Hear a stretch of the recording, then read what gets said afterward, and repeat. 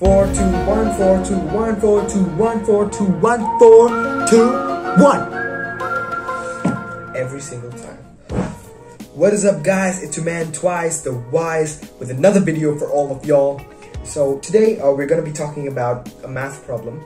Okay, alright, I can hear you because obviously you, me, both of us, everyone hates mathematics, right? Who loves mathematics? Mathematicians love mathematics.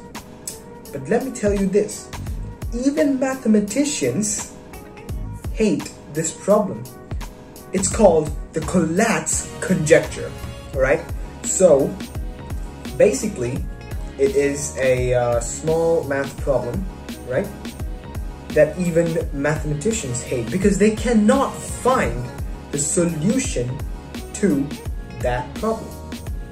It boggles the mind. I mean, people have solved so many complex sums, but they cannot figure out the reason behind this simple, really simple problem.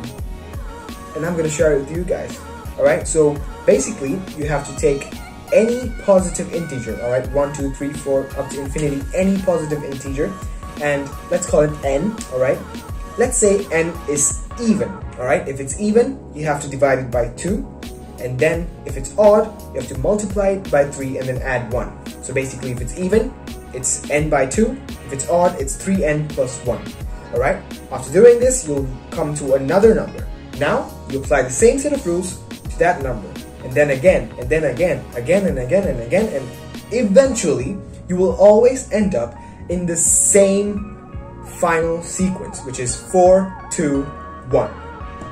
You'll always end up there. Now, if you apply the same thing to 1, 3n plus 1 will give you 4, and then again, 4 by 2 is 2, 2 by 2 is 1, 4, 2, 1, 4, 2, 1, 4, 2, 1, 4, 2, 1, 4, 2, 1. Every single time. And nobody knows why.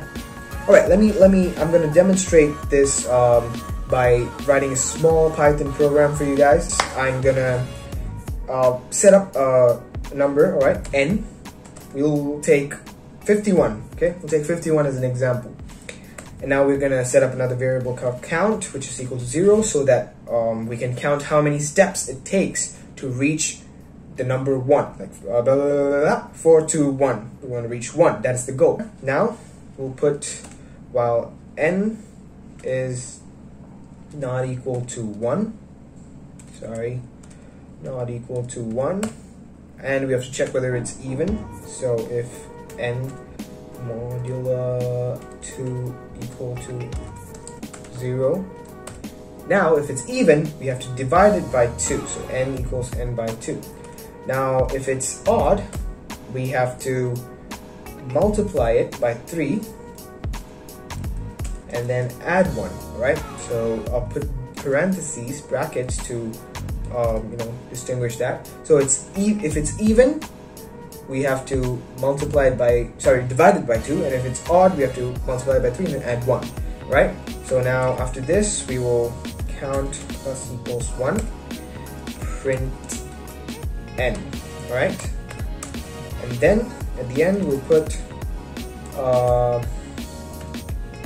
it took count steps to reach 1.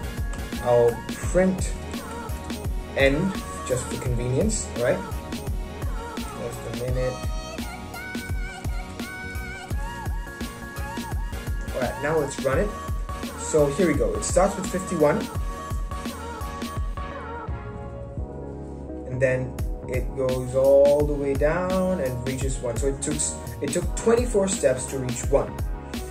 Now let's try another number. Let's say 65. Just trying it. We'll run it.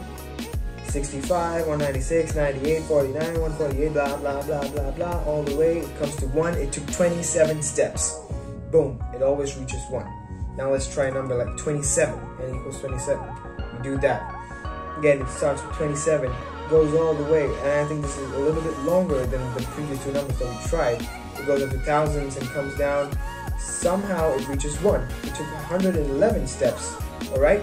So I have to tell you that no matter what, no matter how many steps it takes to cover, it will always reach 1.